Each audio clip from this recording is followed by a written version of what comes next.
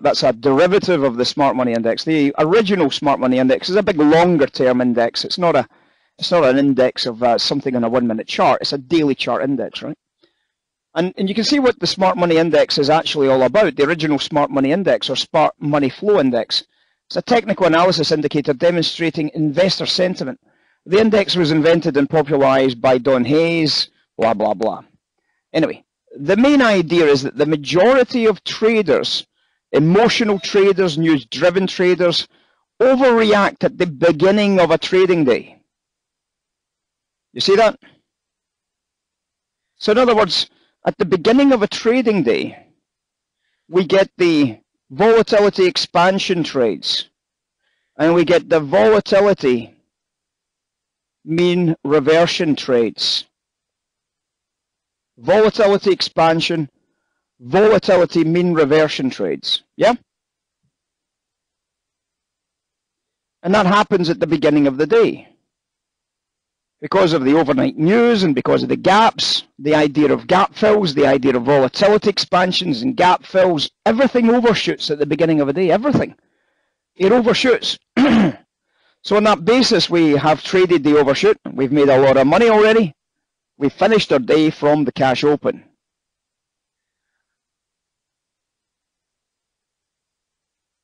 When we look at this, then we obviously understand that in the morning session, it's full of basically what they're saying is dumb money.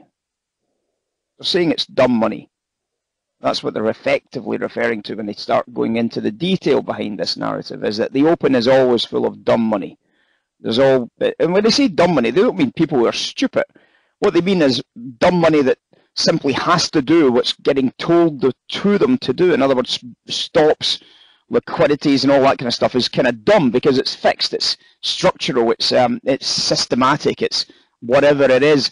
They've got to do the trade. It's not very clever, it's just what needs to be done. You might say, well, that's very clever, but you get the basic idea of what I'm trying to say, hopefully. So obviously on that basis, you start to recognize the idea that the clever money comes in at the end of the day. Well, we've told you that many times. That's why we use the RGL predominantly at the end of the settlement phase, because this clever money is always that closing candle, that closing narrative. And that's how you end up with this idea of smart money and dumb money. Okay, so I'll take another screenshot of Yahoo Finance, and you'll see this narrative.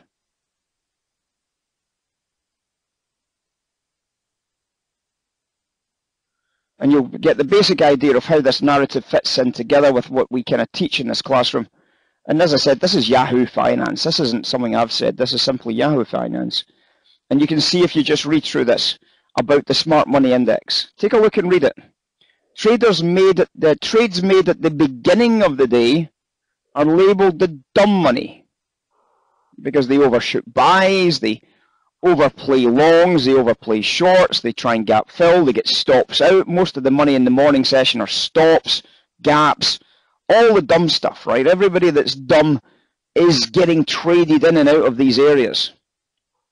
Whereas any business placed at the end of the day is called the smart money. This has been known for decades. It's not new. It's been known for literally decades. We've been trading this, literally trading this since the 1940s. So we've been busy with this idea since the 1940s. And this isn't actually a slight against early day traders. Instead, the index tracks intraday price patterns based on investor emotions. It presumes that many traders who make their trades early on are reactive and impulsive. Well, they are, because they're opening to a gap that they haven't been able to trade up to now, right? The last time they were able to trade was at 9 o'clock London time last night. So they're impulsive. They're reacting to that gap. They're reacting to whether they've made a lot of money or lost a lot of money from the day before, right? It's the index, remember. It's not the actual futures contract. The future is the future of the index, remember. So this is the first chance they've got to really do business with volume as the cash open, so it's reactive to what's happened on the gaps. They take in the news from the overnight and let it influence their decisions in the morning when they are panicking. We take advantage of that panic and we launch attacks into these opening bells. In contrast, the smart money wait until the end of the trading day. When the volume is at its biggest, they wait until the end of the trading day because these guys are in for the swings. They've seen the whole day develop, okay? They've got a whole day's worth of real money information in front of them, right? Whereas the smart money traders have got nothing in front of them.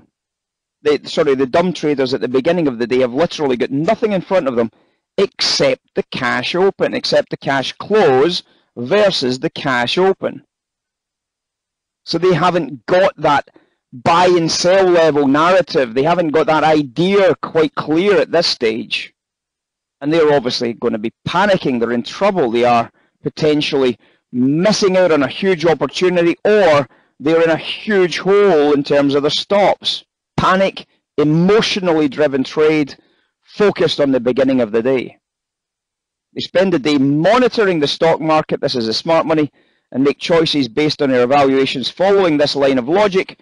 It would be smart to trade near the end of the day, since that follows the direction of the flow of cash during the day. Do you all understand it now, guys? Do you all understand it? It's kind of very obvious, isn't it, when you think about it? It is what we teach. I remember a question years and years ago from Miguel, actually, if I remember correctly. And Miguel, I think, if I might not be Miguel, but Miguel had asked, why is it so interesting to look at the cash close instead of the cash open? I remember making this answer, or giving this answer, literally years ago, to that very question, why the cash close and not necessarily the cash open? And it was this answer, that the biggest commercial trades are taking place at the cash close, and it's always been the case. They take a view of the market that's traded. They've got a lot of information to use ahead of the cash close, whereas the guys at the cash open are simply trading with the huge gaps, or either in their favor or in the against them. They're trading purely with emotion at the cash open, and that's why we get these volatility expansion and volatility contraction trades. And that's what we start recognizing, the mean reversions or the contractions, yeah. So it just gives you a couple of pointers, gives you a few ideas. The same for oil. And how's our oil sell doing, by the way, guys? How is our oil sell doing? Are you all enjoying it still? Are you all still selling that 80 level? Are you all still busy doing business on this? Damn tootin' right we are, because we just made ourselves another $700. We've just wiped out another bottom edge, guys. This time we have actually wiped out the bottom edge. And we've just taken another bit of profit off that 10. And life does not get any better.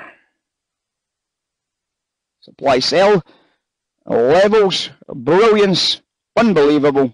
A level we already knew about. 4 sell trades, 1 buy trade.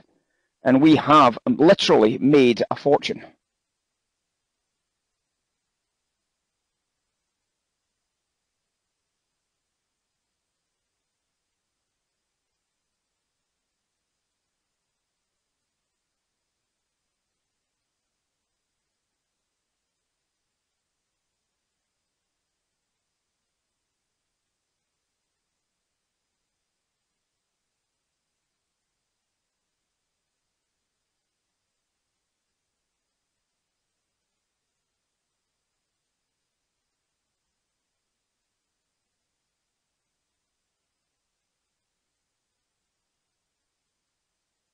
Okay, here's the question, guys. Who didn't get it? Who didn't get at least one of these trades? If you're an oil trader, not if you're a bond trader or an equity trader or a forex trader, guys, but if you're an oil trader, who didn't get at least one of these 4 trades? And I want you to understand one single thing about this, and that is not about the trades themselves. The question is, why? Why didn't you get For example, in Logan's case, Logan got the volatility expansion buy trade. Great, but why didn't you get the sells? Why didn't you get the brilliant sell opportunities? Because it was a great level, first of all. We had a previous high, which was perfect. We had a wholesale price, which was perfect. We had a huge drive higher on the crack spread, which told me to be selling massive amounts of short business, right? So we had an enormous drive here, which if we simply put it on our charts, we can all agree that the price should have been doing this, correct? It should have been doing the exact opposite to these higher prints.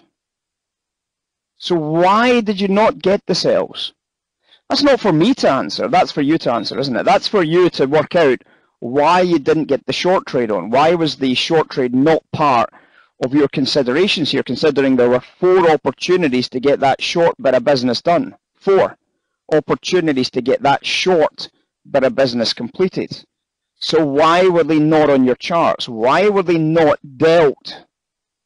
You knew that the 80 had the wholesale price. The dealer's level was at 80. We know that from the order flow. So we already had a dealer's level at 80s here. So we had that information. We had the dealer's level, of course, at 95 evens. We actually highlighted that just in an earlier screenshot, didn't we?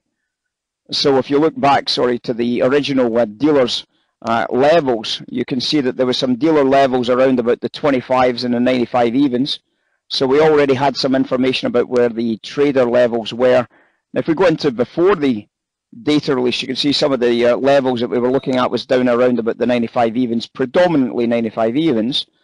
So we had these dealer levels already marked on our charts, so we can understand that these are areas that we have as a dealer level, 95, 95, 10 area, as a dealer level. It's not just a dealer level. It's also a bullish order block, which we'd already talked about to you guys. We'd already highlighted to you guys that this was where the bullish order block was. So we have a target price, and if we can break that target, it opens the door to a very nice sellable move to the downside, doesn't it? Opens the door to this very nice top to bottom trade right here. And that is exactly where you're thinking about this market going this afternoon, isn't it? That's exactly where we think the market's going to be going to. We think the 94.50s will be getting tested shortly. We think the 94 evens might be within sight of the sell opportunity. So it's a question that you've got to ask yourself, isn't it? It's a question you've got to then go back at. And Logan's been 100% honest with you. He said, look, I never got it. So what Logan needs to now do is simply go back to the charts and say, why was I not on the better trade, which was the volatility mean reversion trade? Why was I not trying to take advantage of the supply line that I knew about from the tweets, for example? We had this big supply line. We told you 94 target price. We told you possibly even 93 target price. So for me, the best trade would be to get the sell trade on, not even the buy trade. The best trade must have been to get the sell trade on the books at some stage from that volatility expansion and from that dealer order block at 95.80s. And that's where the sell trade actually has came from. And if it keeps going the way it's going, I can't see any reason why we won't get 94 today, but we'll wait and see what happens. It can always change as the US session gets underway from the American cash market open. But it's the way you've got to ask these questions, isn't it? It's the way you've got to ask these questions. It sounds as if you're having a go at somebody. You're not. You're just asking people, why didn't you have that trade? What is it you're missing? What is it you're missing from your analysis that you need to make sure you're aware of in the future going forward? And the only way you can do that is to have an honest look at your trading and say, why did I miss that opportunity?